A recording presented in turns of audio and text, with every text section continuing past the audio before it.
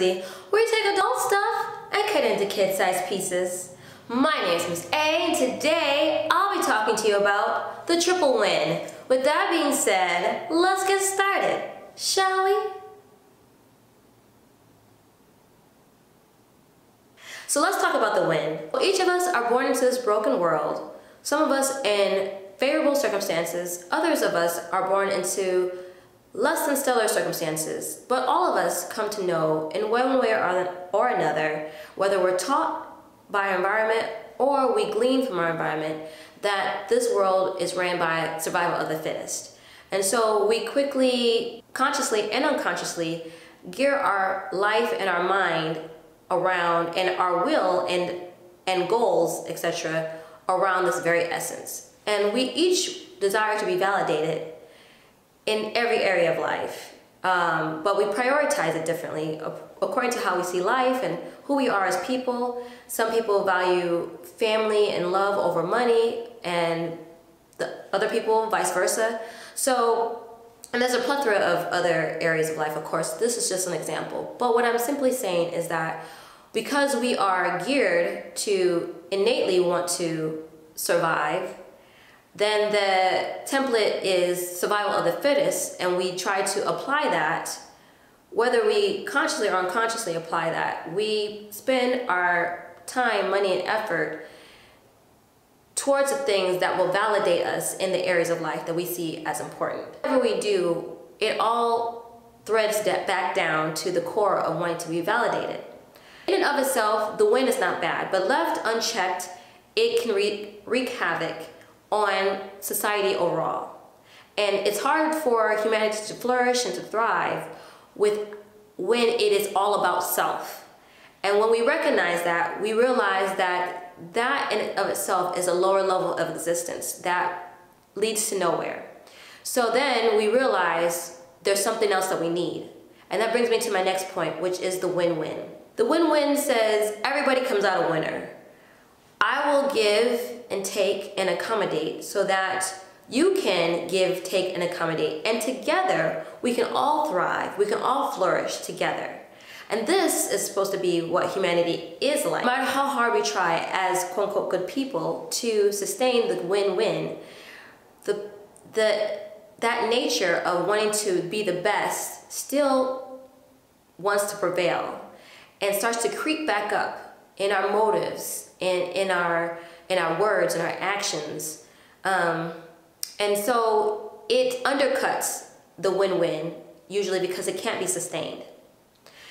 And so what is humanity to do? Because we have to flourish together, we have to thrive together. Which brings me to my last point, which is the win-win-win. So not too long ago, I was talking to someone about the fact that there used to be action-packed heroes who are just men who use their brains and their brawns to overcome the conflict, the evil, or what have you in the movies.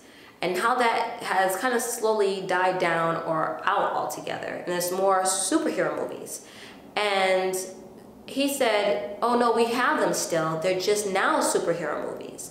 So I begin to think to myself, could it be that art is imitating life, whereby we recognize that we need something more than within our human understanding and abilities to perhaps sustain the win-win.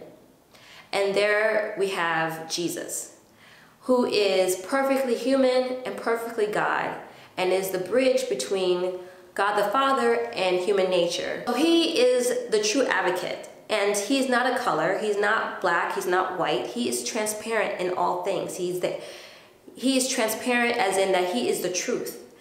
And when you genuinely seek him, he shows up. With Jesus, the win-win can be sustained outwardly in your areas of life, and that you personally can win-win-win with him. He can take your past and make everything work for your good and to his glory. In his presence and in your present state, he can help you navigate through life, and all the while protecting you and growing you as in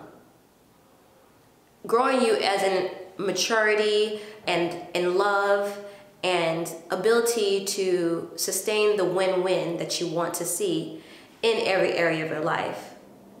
And in the future, you win because whether we're talking about earthly existence of the future, he has it all taken care of. And with him, you can't misstep because he's always guiding.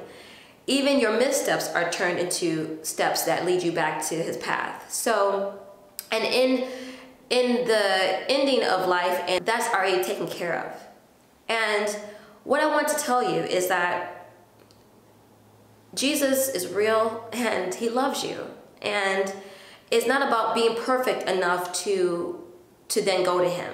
It's just about being truthful in seeking him and making that a daily thing and not a simple prayer and then walking away. So I just want to encourage you that Jesus loves you and he is all around you and he's just waiting to have a relationship with you. And we all need Jesus to sustain the win-win and to win-win-win in our lives.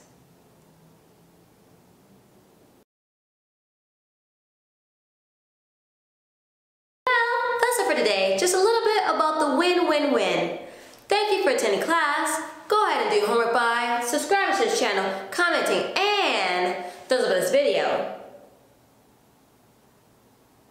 My name is Miss A, and until next time, remember, you must be this tall to pay bills.